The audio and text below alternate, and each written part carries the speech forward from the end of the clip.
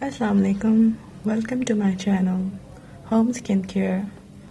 मैं आपकी होस्ट सारा और मैं आज आपके लिए बनाने जा रही हूँ स्किन वाइटनिंग मास्क, जो कि आपकी स्किन को भी फेयर करेगा, आपके फेस पे जो भी पिंपल्स के मार्क्स, डार्क स्पॉट्स और जो भी निशानात, पिगमेंटेशन, मलास्मा, इन सब चीज़ों को भी स्किन से हटाएगा और ना सिर्फ ये बल्कि स्किन टैन को भी ख़त्म करेगा। So let's start with the video. मेरे पास यहाँ 4 चीज़ें हैं। नंबर 1 ये है ऑरेंज पील पाउडर। ये है मेरे पास मोलेटी, जिसको लिकोराइस भी कहते हैं इंग्लिश में।